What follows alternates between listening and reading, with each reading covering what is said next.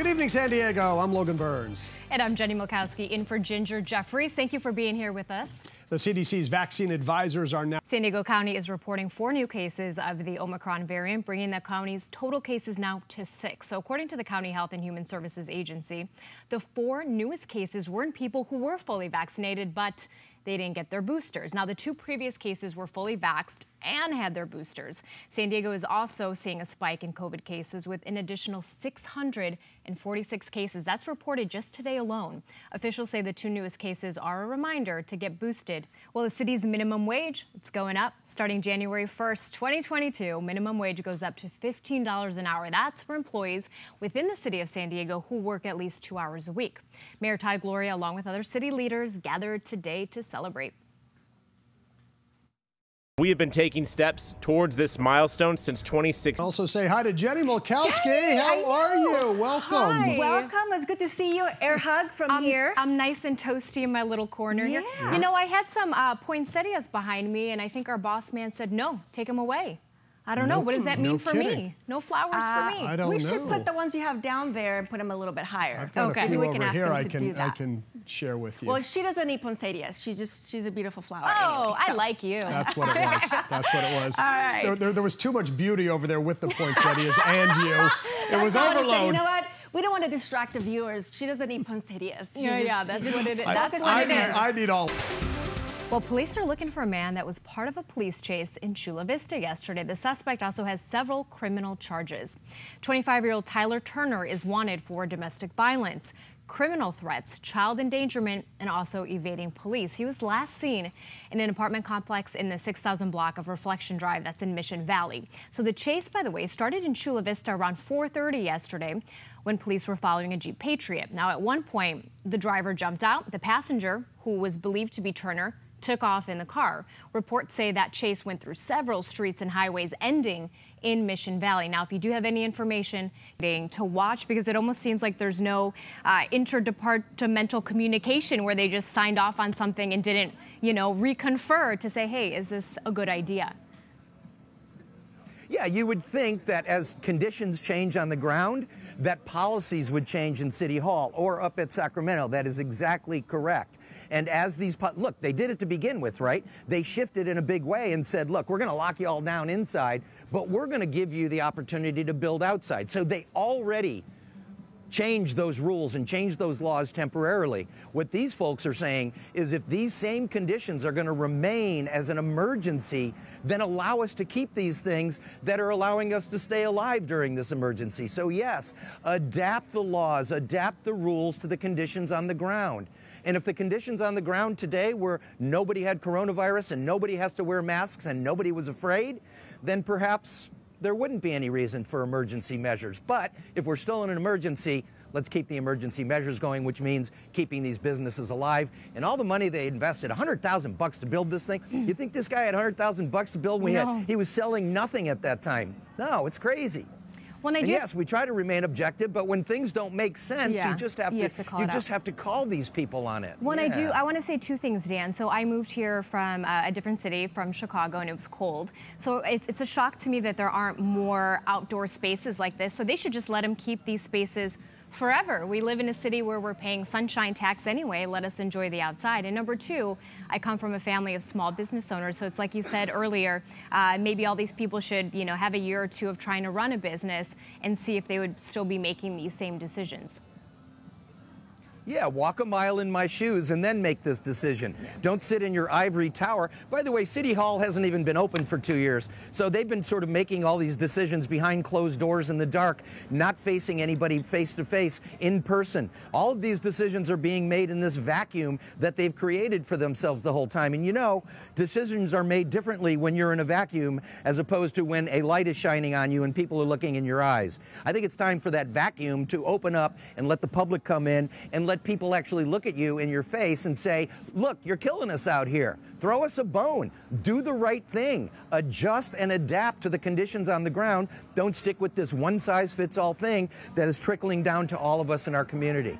So yeah, and not only that, but these patios are going to stay, as you mentioned. they are going to stay. There is a plan to have outdoor patios stay forever and ever, but you have to meet certain restrictions and certain guidelines in order to get that. And if you go up against the city, as these guys are, as they try to reapply for this permit, oh, that could be a whole nother story. There could be retribution coming down from City Hall. You know, they don't like to be challenged over there at City Hall. They like to do what they do, and they move on, and everybody agrees. All the sycophants that they're surrounded by, oh, yes, sir, this is a great decision. Well, they haven't talked to the real people out in the real world about this stuff, and they would, they'll get a whole different view. Not only that, but with November, in the election coming up in 2022, I think all of them are going to get a whole different view. Believe me. We're in Old Town, you guys. Throw it back to you. Yeah, I do wish you'd open up more about this topic, but one day we'll get you to talk more. But in the end, we do wish, you know, the business is the best because these are the backbone of everything. So Milkowski is in the house with Logan Burns and Francella Perez. What is going on around here? Everybody's like going like this. oh, we're raised. like what is so this from the thrilled. 90s? Oh, We're bringing going back the in 90s. time. Yeah. Well, I have a Rubik's Cube over here, too, if you're interested. Perfect. We're going to play There's a Pac-Man Slinky later. back here. There's a Slinky But you back know here. what? The point is that, you know, we're so happy that you're here. I'm so. happy that you're having me here. Well, we're going to stick on that good note. We've got San Diego firefighters who are helping more than 300 families with meals for this holiday season. It's an annual holiday dinner giveaway that's taking place this weekend. It's going to help people in Logan Heights, San Ysidro, and City Heights. Mike Camberos, who is the president of one of the hosting organizations, Bomberos de San Diego, is here to give us all the details. Hello to you, sir. Hi, Jenny. It was nice meeting you. Thank you for having me on. I know, it's so nice to virtually meet you as well. First of all, you're doing such a wonderful thing. For people who are not aware of this event, please tell us all about it. So we are a separate nonprofit organization made up mostly of San Diego City firefighters. And we are a community service-based organization. We volunteer our time, and we are hosting, through our fundraising efforts, we are hosting a food donation giveaway to pre-selected families. We get assistance from the neighboring school districts to select. We have 300 meals that are going to be going out to different families. And like you said, the 3 areas of San Ysidro, City Heights, and Southcrest. It's going to be this Saturday from 9 to 11. We get a lot of support from donations from SDG&E, Northgate, Sawaya Markets, and hosting the food. We have Smart and Final and a grocery outlet. I have so many questions. Number one, Bomberos, how long have you guys been around, and how did that organization kind of come about? Because it's such a great thing. It started in 1889, even before I became a firefighter. And what it was is a group of firefighters decided they wanted to give back more to the community. A lot of us work in, you know, some of the busy stations in San Diego and kind of get to see the poverty in these little pockets of our city. And it was a way for them to kind of do something extra, more than just becoming a firefighter. So they formed a 501c3, and it was just a way to give back. So we have fundraisers throughout the year. And we're able to give back in the form of scholarships. We give $13,000 this year in scholarships. And we do this food donation giveaway. And, you know, any families in need, we kind of, on a case-by-case basis, help out whenever we can. I just love that, because it's not like you're not doing enough already as a firefighter, risking your life, you know, protecting us.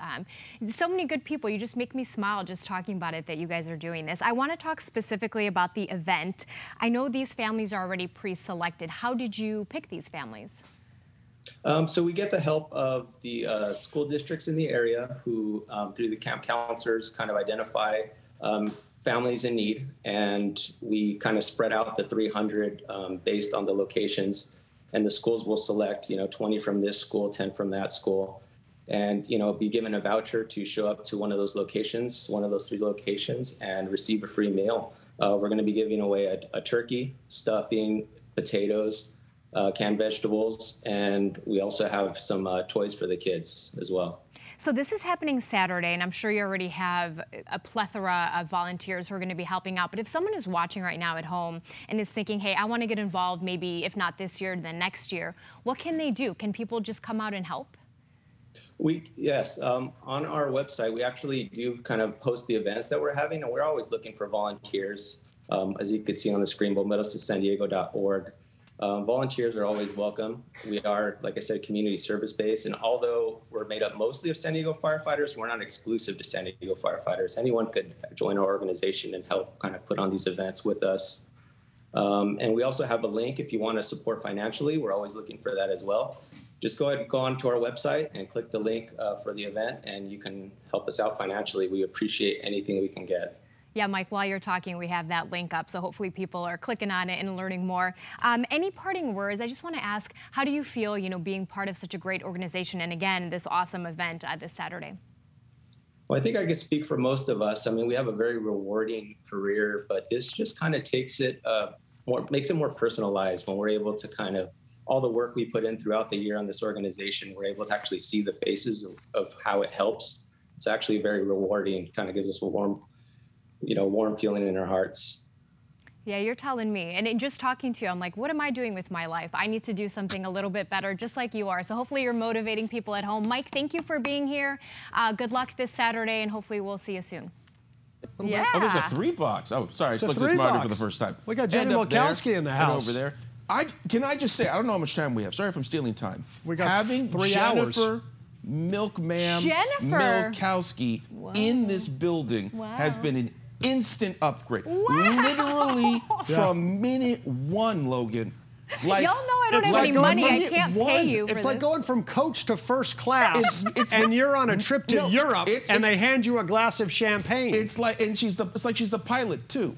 It's been I don't remarkable. know. I got cordon bleu. I got lobster. So, what happened? What do you all want from me? I want you to keep doing you. That's what I want. It's really, just really good Jenny, to have you. Just do you. Well, come on. But on a serious note, I'm happy to be here. Also, it got cold. It was really hot in my corner, and now it's cold. I'm going to be that one in here that's always like, can you fix the temperature again?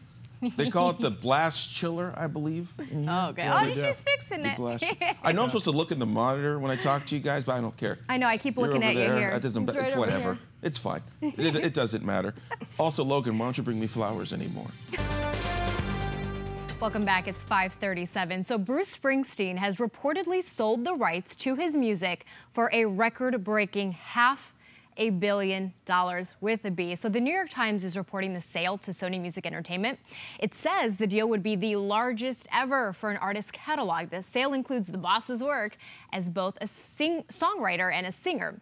Springsteen now joins other legendary artists like Bob Dylan and Shakira, who have sold their catalogs as well. So with me now to tell us what this sale could mean for the music industry, what it means for other artists, is George Varga, a music critic from the San Diego Union Tribune. George, they say video killed the radio star, so is streaming killing, or has it killed the music industry as well? Well, thanks. Thank you, Francella. Hey, Betty White wants everyone to celebrate her centennial birthday. Can you believe it? This is great. The actress turns 100 on January 17th, only 3 days after my birthday. Take notes. Logan, get out your pencil. Okay. You want me to toss you a pen? No? Okay. The Golden Girl is inviting all her fans to a special movie event. Betty White, 100 years young birthday celebration. It follows the national treasure as she just goes out and about in her... Well, the 133rd Tournament of Rose Parade returns to the streets of Pasadena on New Year's Day. And this year, it's going to feature the San Diego Zoo, which is going to have a float in the parade. The float incorporates the heart of the San Diego Zoo Wildlife Alliance Conservation. You can see them assembling the float, which will feature the wildlife that the Alliance works to protect. Now, this all matches this year's theme, which is dream, believe, and achieve. So while this event historically celebrates California-grown foliage, the parade will actually include flowers from Colombia, Thailand, Africa, Ecuador. The parade starts at 8 in the morning, New Year's Day. I've heard that a lot of people view the parade from elsewhere in the country where it's snowing and cold, and they see all of us enjoying the sunny weather here in California, and they decide to move on out here because of the parade. Yeah. Who's even up that early on New Year's Day, though? 8 a.m.? Yeah. I usually watch it. Just getting home, maybe? I usually do the replay. I watch it later on, by late morning. Yeah, we'll hope you'll join us tonight for the KUSI News at 10 and 11. Until then, we've got Bruce Springsteen performing Santa Claus is Coming to Town. Have a great night.